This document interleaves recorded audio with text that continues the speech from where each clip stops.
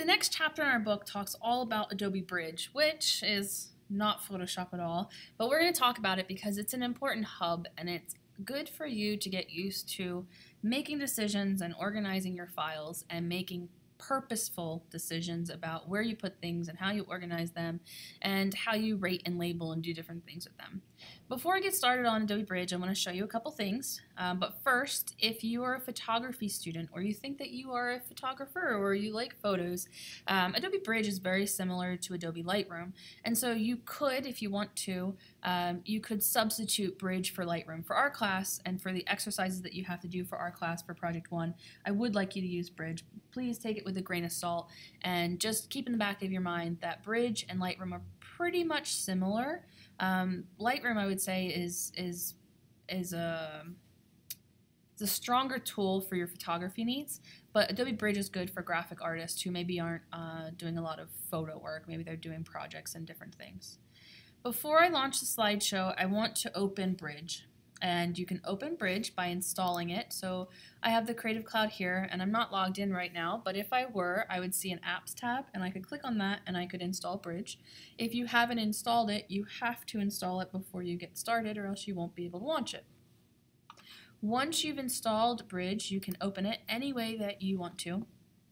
I am partial to Finder. It's a little blue guy on the Mac. If you click on him, it launches a window and you can click on Applications, find Adobe Bridge, and then you can open Bridge. You can also use your Spotlight or you can use your hard drive if you want to do it that way. However you open it, I would like you to launch Bridge. The first thing that you should notice is that it's not really, I'll put this big so that it takes up the whole screen, it's not a tool for editing photos at all. It's a tool for organizing and labeling and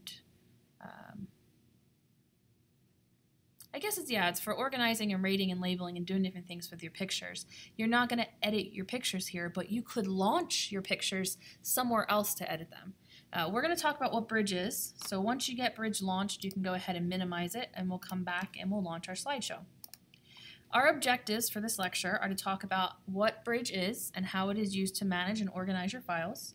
We'll talk about opening files from Bridge into Photoshop, but you could actually say you could open files from Bridge into a variety of software applications. That doesn't have to be Photoshop. We'll talk about resetting and creating workspaces to increase your efficiency of use of Adobe Bridge. We're going to talk about it because it's covered in Chapter 3 in your textbook, but also because it will be a precursor to what we learn in Chapter 5, which is how to reset and change workspaces in Photoshop. And last but not least, we'll do some hands-on activities to rate, label, and keyword files, and we'll talk about why that may be important. In addition to these options, you can also look at the metadata of a file, and you can set metadata so that if somebody opens your file, they know who took the picture and what color space you used and what color profile and different things like that.